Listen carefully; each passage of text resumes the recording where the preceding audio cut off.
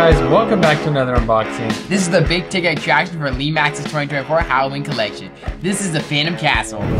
Fine tip, Creative Studio. It retails for 200 bucks. It's got music, it's got motion. Let's check it out.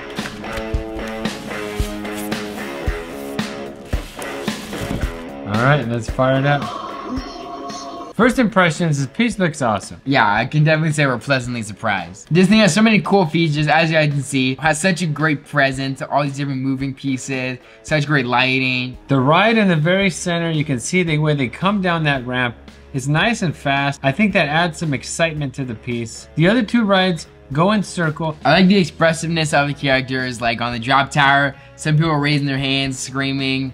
Some people are worried. You can hear like the audio of them talking, of them chatting. The rides look like a lot of fun with all the movement, but the coolest piece I think is that giant Reaper hunched over the whole ride. Almost looks like he's breaking through the Phantom Castle. The paint on him could be better, but really nice presence. The bottom area of the castle is cool. You have some cool gravestones, saying some funny things. Rest in pieces. You'll be next. You have a lot of this intricate stonework. Convincingly looks like rocks. I think that was sculpted really well. The paint is decent. I like all the tombstones and that big sign that says, "Right if you dare, 6 tickets. Rest in peace." It's cool to see that Reaper at the very entrance with the purple uplight. I love the little skeletons you got scattered around. And the exit area also looks very cool. You got a green glowing light above the exit, and you see 2 people kind of running out. This reminds me of like an attraction you'd see at like Spooky Island from the live action Scooby-Doo movie. Yeah. Really cool. This piece definitely has that same feel. And then towards the back,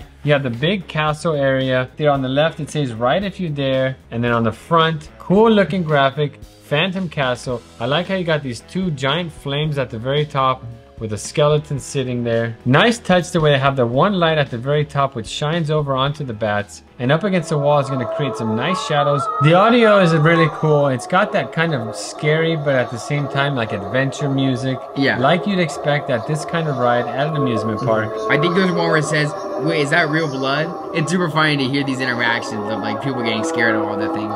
Yeah, very fun the way in the audio you can hear people talking to each other while on the ride, their reactions to the creepy things going on. It's funny on the side here, it almost looks like it is breaking already. Like these different wood pieces are like snapping and not fully connected. Overall, this is a great piece. Has such a funny, spooky feel. In our Halloween village, we don't have a ton of amusement park rides, so it's nice to start to incorporate some of this more fun, spooky element into our Halloween town. As you can see, we got a nice variety of spooky stuff.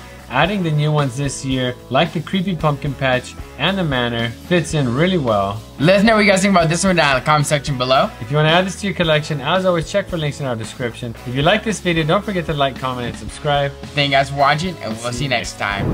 Fine tip, Creative Studio.